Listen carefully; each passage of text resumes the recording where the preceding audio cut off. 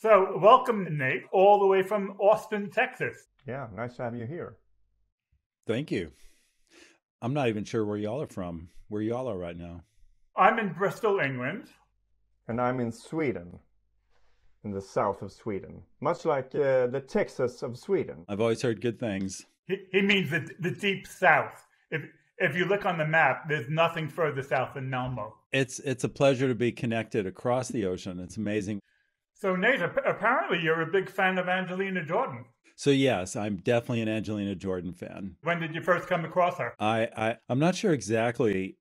It's been at least a year, maybe 2 years. I came across the video of her singing the Billie Holiday song, Gloomy Sunday, Norway's Got Talent.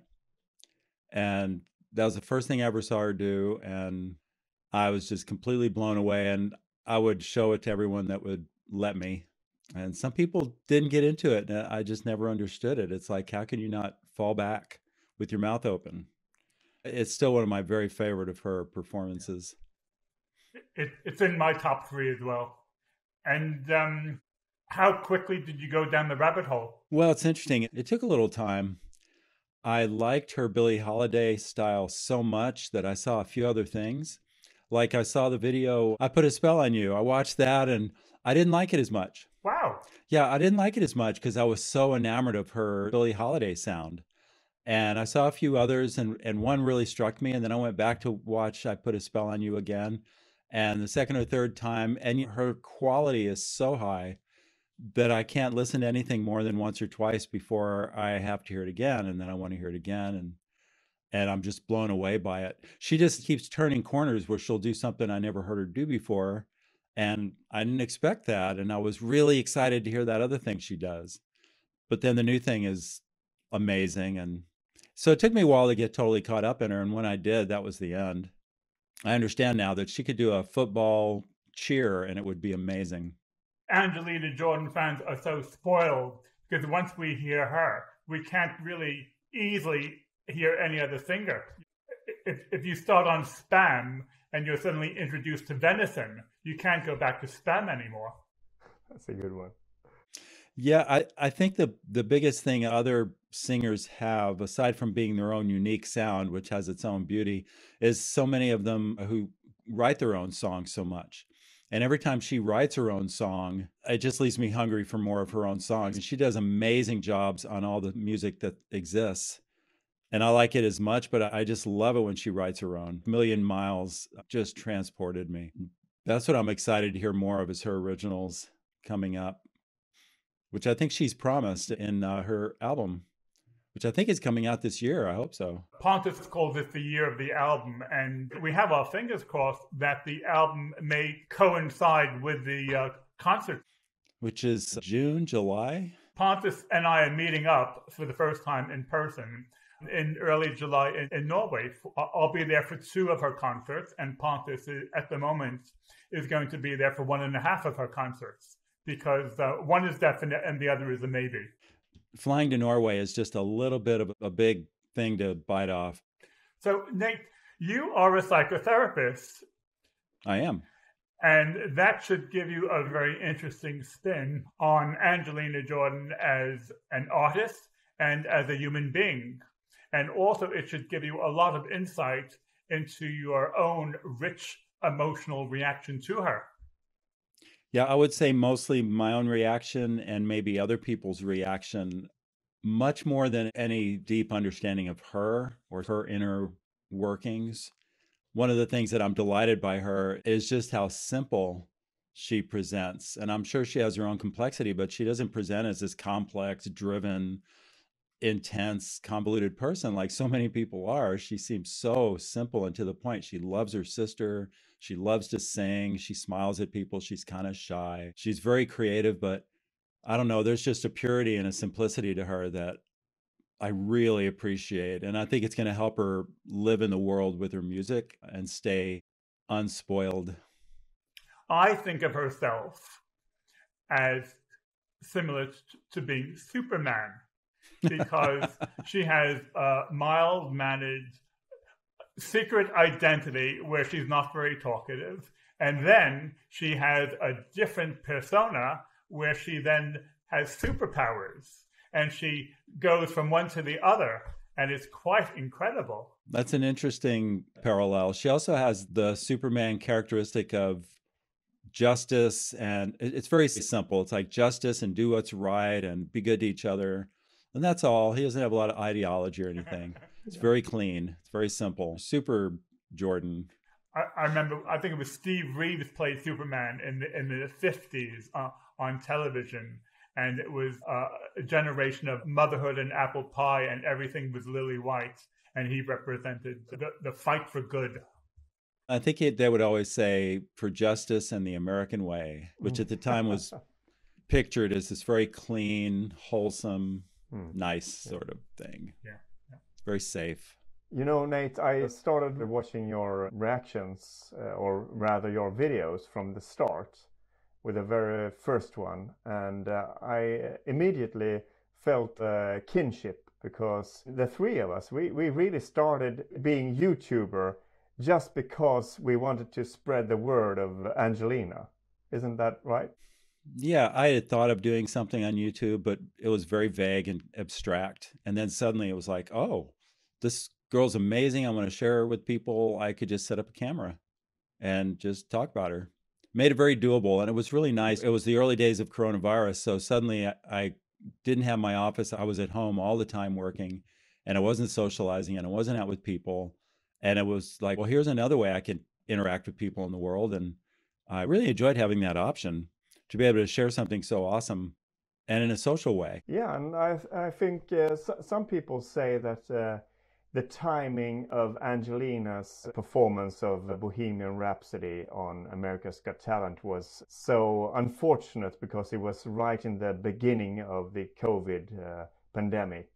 But I actually think maybe it was a blessing in disguise, because she got the time to really reflect on what she was doing. And of course, we got some wonderful covers out of it, and a lot of good things for people that were suffering. I'm thinking about the Million Miles, that sort of was right in the time period there. I agree very much. I mean, so many people were online than had been. Just immediately, people were home and they were in front of their computers and their tablets. And you mentioned covers. To me, just a wealth of music before she came out with Million Miles, which to me was a turning point, partly because she was right around then she signed the contract she's on now. But just to have that wealth of music, okay, there's still 50 songs to go. What am I going to listen to now? It's just astonishing that we have so much music by her, and she isn't even known very well in America at all yet. It's just a wealth of music. It's more than most singers that I appreciate just already. And so often her sitting on a couch with a mic, not even in a studio. She's just sitting on a couch by herself and absolutely slaying some song. Like astonishing. I can't use enough big words for that. Amazing, astonishing, incredible. I really like her TikTok performances. I'm not saying that the TikTok performances are better than the studio recordings, but I like how spontaneous they are. And because they're so organic coming from her, I always get the feeling that she really loves to sing, and it's almost Father Christmas giving us a gift. I definitely get that sense of her being at home, or she's on the street. She just has to sing another song. She just can't wait to get home. She's got her phone. She's going to do it right now. And we're lucky that technology allows for that. The only thing I really miss from earlier days is just they're longer. I want more of her. I really like her original songs, but I also really like her covers. And for me, one is as good as the other. And when I hear her cover, for me, it's almost like how the song should be done. And it almost makes me aware of how art has flexible boundaries, and how art can be rearranged, and how art can be redefined. So it doesn't mean that the original artist version is necessarily inferior, but it's just her imagination musically is so vivid and creative and spontaneous that it goes in a direction that never would have occurred to me as a listener. And I think many other people would say the same thing, that she's so difficult to anticipate the next 2 seconds of the song. I agree. For me, her version is just the best version. As soon as she sings it, it's not like it's better in the sense that it's based on the original. And sometimes I love the original, and the original was needed for her to do it. But so often, the minute she's 20, 30 seconds into the song, I'm like, it's going to be hard to listen to the other version now. And I've always spoken against that. My son once said that this new version of Let It Be was so much better than the original. And I was like, what are you talking about? The original is the Beatles. That was the song. That's where it started. But Angelina puts that to the test for me. There's songs that I never liked at all until I heard her do them. And now I love that song. There's a whole category of Angelina Jordan fans that just surf the internet looking for first-time reactors to Angelina Jordan. And a lot of people will sit down and say, oh, I'm a big Queen fan. Bohemian Rhapsody should never be done by anyone else other than Queen. And then people just thrive on the reaction of people. It's the same thing with I Put a Spell on You. And it's also the same thing with the Whitney Houston song. People say, Whitney Houston is my all-time favorite singer. And this is a little girl, and I hope she knows what she's doing. And then to see the live reaction to that, there are a lot of Angelina Jordan fans who are addicted to that. I would love to know if there was a place where someone had listed links to all these first-time songs, because I've done that before, where I'll find a reaction and I'll go into their channel and I'll scan back to their first one, because I also really love that first time, just all their reactions when they hear it for the first time, and they're talking about, well, I don't usually listen to young girls sing songs, but I guess I'll give it a try. And then, to me, the really smart ones, the ones I appreciate especially, will say, forget about her age. This is amazing. She could be 10 years old, and they're like, forget about her being 10 years old. If she was 40, this would be amazing. Because to me, she's been that way since very early on, at least 8 years old. She sounded as good to me as any grown-up anywhere. The whole child singer thing, you don't need that with her. She's that good. Yeah, I totally agree. But I would definitely like to see all those videos. Yeah. Yeah, I wish I could capture my first time hearing her. I'd like to see my own face. Yeah, that would be awesome. And I have one favorite. That is one reactor that said, this is the new singer on the channel. I haven't heard her before. I just recorded a reaction to Dimash. And then when the song's finished, he's in tears. I remember that one. That's, of course, a common thing. It's hard for some reason for me and for so many others not to be moved to tears when listening to her. And I can't really put my finger on what it is. I mean, I have 2 small girls, and I'm proud of her in some way. It's almost like the feeling when you get when, like, a great athlete doing something, breaking the world record against all odds, and you get really proud of them for their sake. Or maybe it's just that it's so out of this world beautiful what she can do. I definitely feel that sense of protectiveness. I told my daughter, I said, you're my best girl, and Angelina's kind of my second. So if you weren't here to take care of, I'd have to look after her a little bit. She really evokes that, just her innocence and the beauty of her, especially when she was this tiny little creature. It reminds me a little bit of in 1969 when man landed on the moon. Some people could not believe it. And it's the same when they hear Angelina Jordan. They say, oh, that can't be her. It must be someone else. There were people in 1969 who did not physically believe that man could be landing on the moon. And they're just like there are people who cannot believe that Angelina Jordan can sing like she does. It is striking. It really is. I find it interesting. A lot of times I've seen reactors that when she first starts, they interrupt her and they say, wow, she's really young. Wow, listen to that trill that she just did. And wow, this is really amazing, and blah, blah, blah. And then as the song goes on, a lot of people, they'll stop it less and they'll say less. And finally, they just won't stop it anymore. They'll just listen to the rest. Little by little, it grabs them until they just can't talk about it until it's over. And I love watching that process learn. It's like she just kind of quiets. She's like, no, pay attention. I'm singing now. It's really hard not to. And people who don't do that in their first reaction, they'll do it in their second one and their third one. It's like increasingly, I think most people just want to drink it in. And I had a thought too about what you said about what she does to us that brings us to tears. Yeah, I was thinking about it the other day.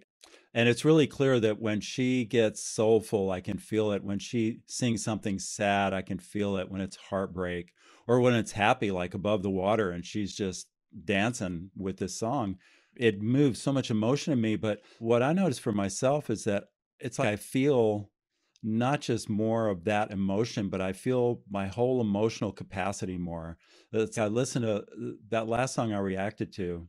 I can't think of what it was. Yesterday was the same. It evoked such a powerful sense of feeling and depth that it went deeper than a particular emotion. I just felt more emotionally alive and awake when the song was over, more tuned into my emotional self, less in my head by far. And so more tuned into my body as well. She pulls me out of my head. I get surrounded by way too many thoughts. And she's just like, no, right there, just reaches out and touches my heart with a light finger, says, pay attention, listen here. And it'll change my state. I did one with my girlfriend recently, and the state we were in before and after that reaction was remarkable. We were in a completely different mood, stuff going on, what we were going to do with our day. We did the reaction, and just suddenly we were present, we were calmer, we were just more relaxed. She does that to me again and again. I have changed as a human being in the last 18 months listening to her for exactly that reason. I have a regular dose of more emotional moments, and it's become a more permanent feature. I half jokingly said that doctors should recommend 5 Angelina Jordan songs 3 times a day. And I actually had a doctor who wrote to me who said, actually, he does recommend Angelina Jordan to his patients. So although I was joking, there was an element of truth to that. And one of the things which really astounds me is I could not think of any other strong emotional experience that we don't get easily accustomed to. But with Angelina Jordan, we don't get accustomed to her easily or quickly, and we keep getting that same initial reaction over and over again. And that, to me, is one of the most astounding features of Angelina Jordan. Yeah, it's amazing how you can forget how good she is. Because when you start listening to her once again, it's, how could I forget? Her voice is so there and so present, and still it's astounding. I've heard it said that some experiences go so much deeper than your mind, or they're so transcendent of your mind.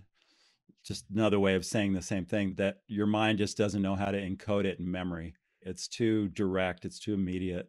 I definitely have that experience with her. It reminds me a lot of, I've had people in school and this and that, they'll read a story and they're reading, he went down the street and this happened and that happened. And they just, like most people, read it. But if you get a really good reader for an audiobook, he went down the street. It's each word is what I'm saying right now. There's no long sentence that I'm following through. This second is what I'm saying. And I feel like that when she sings, like the moment she's in is the moment she's in. She's not ahead of herself. She's not behind herself. She is right here. And it just pulls you to this moment. And it makes it hard to remember it. How can you remember that? I can't even describe it, much less remember it. I remember my reaction to it mostly. I remember the sort of sound of her and how I felt when she sang. I put on reactions a lot sometimes around the house. And every time my girlfriend hears one of these songs, she's like, man, she's incredible, all over again. It's ironic that so many singers come to the profession because they think of it as a career where they can be financially secure, and other singers come to it because they have a certain sense of art. But Angelina Jordan, I believe, is different again. She has extreme emotional definition inside of herself in such a way, her emotional arrangement allows her to be this type of artist. And for me, that is one of the things which makes her really, really unique. Well, yeah, and I can relate to part of that too. When I lived in this one city once that I did not like, and I had a terrible job, and I didn't know anybody there, and I just had a miserable time there.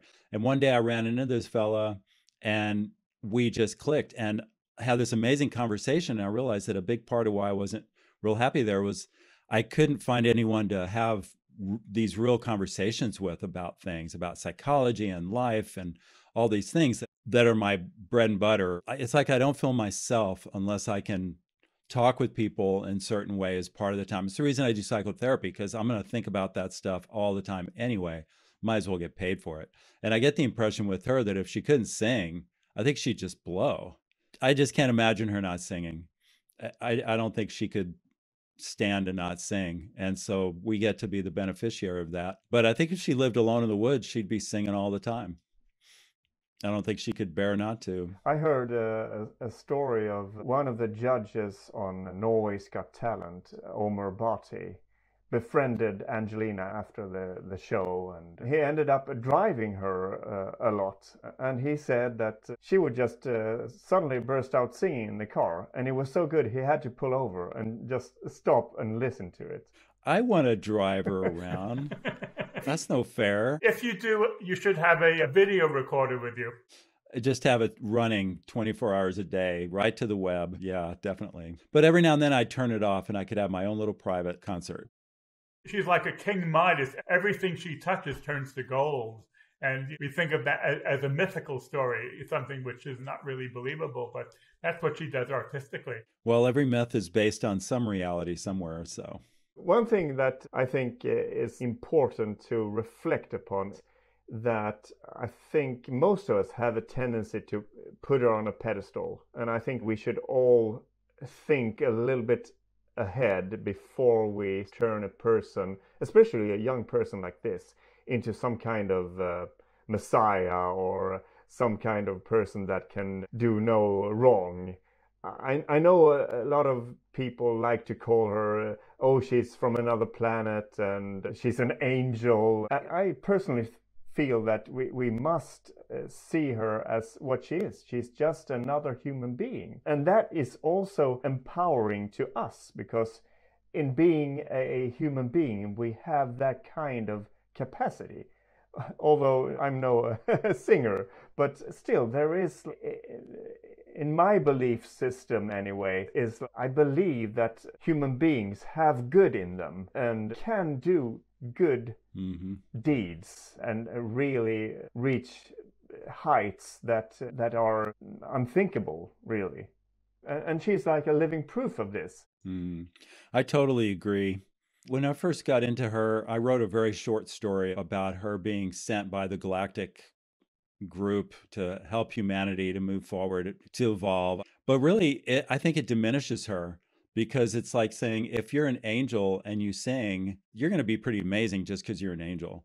But when you're a human being who's singing, there's just levels of transcendence and expression and depth that have so much more significance, because they are coming from a regular person who gets scared of things and sneezes. You don't think about angels sneezing, but human beings sneeze. And some of them sing after they sneeze, and some of them, well, one of them at least sounds like her. I think it's really generous to go ahead and let her be a kid, to let her be young, to let her have struggles and confusions, because if she has them, I can't imagine her saying, hey, everyone, treat me like a god. That's not her at all. And I think another piece about that is sometimes people have had a tendency to get really up in arms at any notion of criticism of any kind, down to the slightest little, I think I didn't like this one thing about the song, but otherwise it's the best song of my life. And then someone will write, who the hell are you to say that she shouldn't do that? I think she would say, don't fight over me. Don't argue over me. Calm down. Get along. What do you think I'm talking about here? I think she wants people to get along. So when somebody says something to me like that, I try to either respond really well or not respond, because I don't want to contribute to that. And if people are upset, I understand. We get upset. But I think she presents a really nice model of, let's be innocent with each other. Let's be sweet. I mean, she's so sweet. Where do you go today in the media and see sweet? You just don't see a lot of sweet. Sometimes I watch old movies just because they're sweet and they're innocent. Throwback. It would be a great commodity if you could package it. I'm not talking about putting sugar in a bag, but if you could package human sweetness, that would be a great commodity.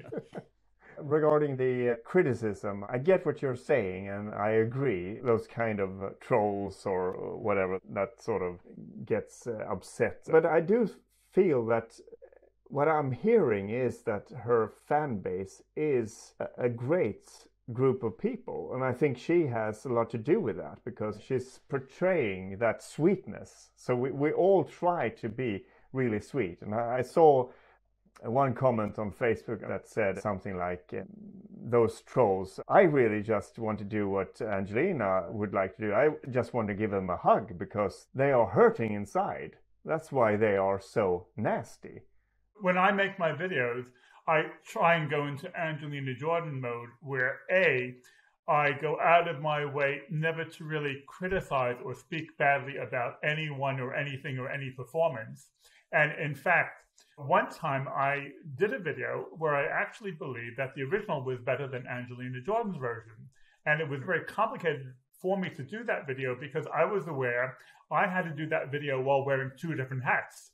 One hat, I was aware that some Angelina Jordan fans did not want to hear the fact that someone else could do a song better than her, while at the same time, objective viewers would really appreciate the fact that the original was the gold standard and could not be improved. So sometimes one has to do a balancing act. And this is also part of the reason I do Angelina Jordan. The main reason is because I love her music so much and I feel a sort of loyalty. But another reason is that I know if I do a reaction to her, I can basically say, wow, that was amazing. And my experience with reactions is if I go to a reaction to something I like and the person reacting to it really doesn't like it, I don't really enjoy that. I think mostly people want to see the positive reactions.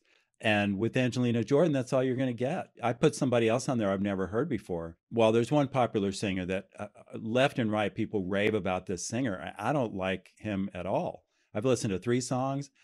I could talk for an hour about what I don't like, but nobody wants to hear that. So I'll just do another Angelina Jordan song and I'm set. It's very convenient. One of the reasons I focus on her and why I try and promote her is because it's a very, very good way of promoting benevolence and kindness and generosity of spirit.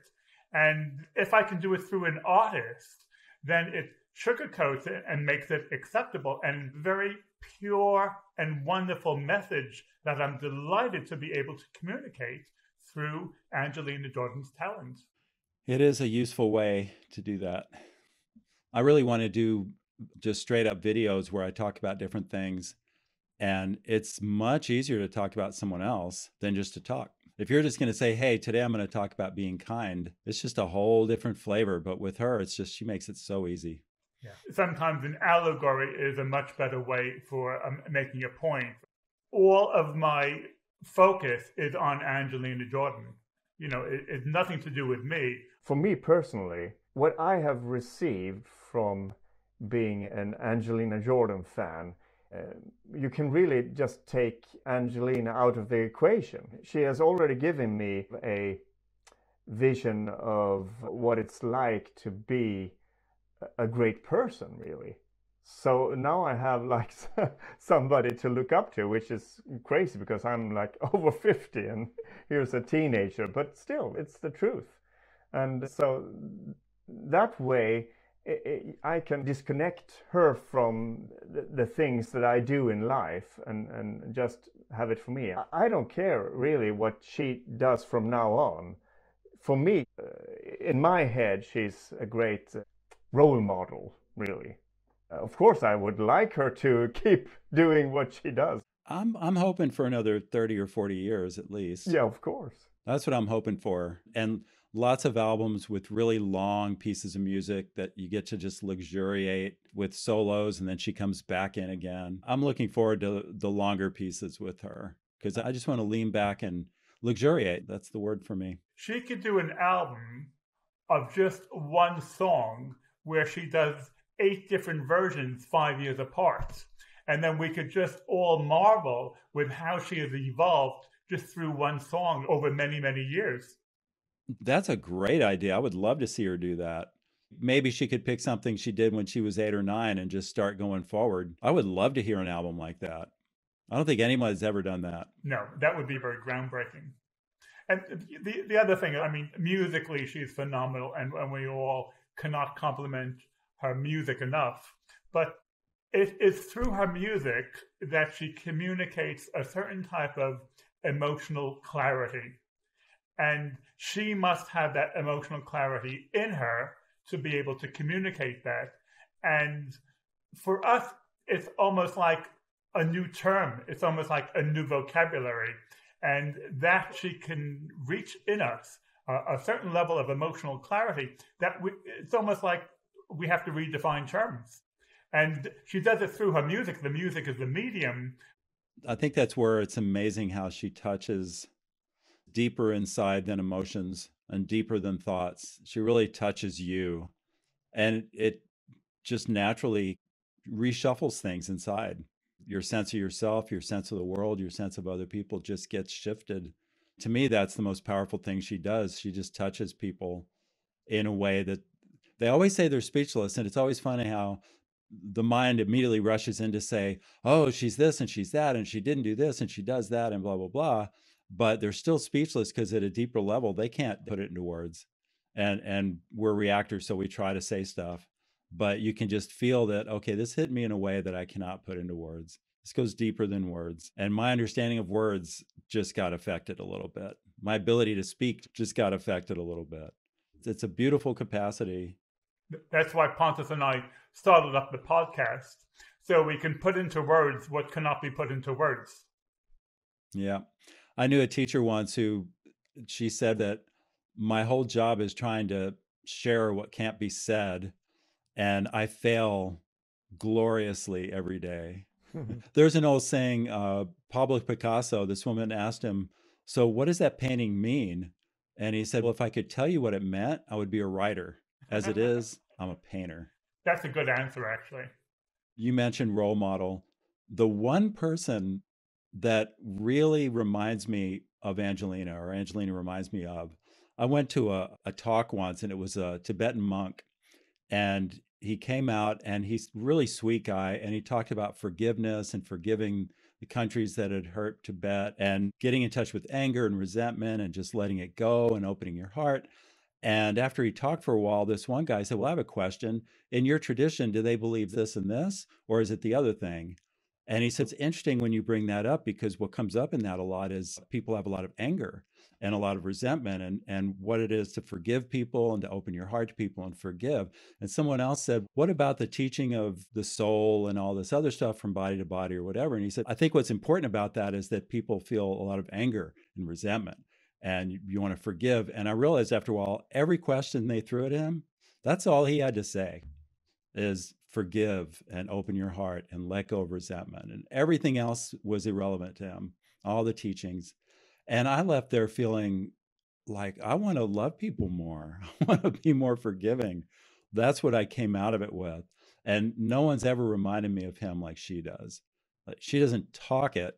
She just sings it. But it's this constant message of gentleness and acceptance that stirs me and makes me want to let go of all that dark stuff, to have a cleaner life. Some people do a spring clean of their house. They have a serious, deep clean throughout their whole house, and they do that every year. But there's no internal equivalent. There's no way of weeding out all the emotional junk that you don't like. People don't have that as a framework of how they approach their inner world. But they should. They could. It's just not part of the vocabulary. If you can do it in your house, it's even more important to do it in the inside. I think that's the beauty of her presence and her presentation, is that I've noticed people, especially in my field, have a lot of ideas about letting go of stuff or letting the emotion out. A lot of ideas about what it is that it takes to have a spring cleaning like that. And a lot of times all the ideas just clutter. I need to get rid of this, and I've got to let that go, and I need to see it different. And there's a lot of effort and struggle and complication, instead of the simplicity of just stop for a minute, take a breath, and just let yourself be quiet and just feel how you're holding on. And you don't have to hold on. You could just relax that. And she'll do that in a couple of minutes or a couple of seconds. So it takes you through the experience so that it's that much easier to go through it later, because you just really want to. And if you can't remember how, you just put her on some more. I think she really guides people and doesn't talk about it that way, but that's what goes on a lot of times. Nate, thank you very much, Nate. It's really interesting to understand all the complexities going on through Angelina Jordan. And it's very interesting to have someone like yourself who has a lot of deep insights. So you really have contributed a lot to the conversation. Thank you, Nate. Well, thank you. Yeah, I really enjoyed this conversation. Well, that's good to hear. I feel I would be remiss if I didn't share one last thing, which is just my personal favorite of all of her music. She did a performance of What a Difference a Day Makes. I think she was 8 years old. She was outside in that big outdoor amphitheater. Did she have flowers in her hair? Yes. Flowers in her hair, lots of hair. It really strikes you. And to me, it's one of the most beautiful things ever sung. And I've compared it to every well-known classic singer that's ever done it. And she just nails it. 8 years old. It's just the most beautiful thing I've ever heard. So if you haven't heard that, you really want to. I can guarantee you, Nate, that we are about to show this clip at the end of the video. Nice. Thank you. Well, it's been a pleasure. I appreciate y'all having me as a guest. Very thoughtful. Thank you, Nate. Thank you.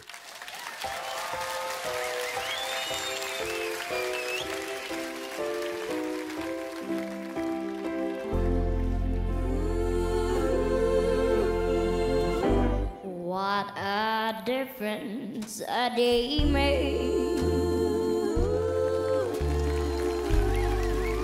24 little hours brought the sun and the flowers where they used to be rain. My yesterday was blue deep. Today I'm a part of you, dear. My lonely nights are through, dear. Since you said you were mine, Lord, what a difference a day makes. There's a rainbow before me. Skies above can't be stormy. Since that moment of bliss, that thrilling kiss, it's heaven when you find a romance on your menu. What a difference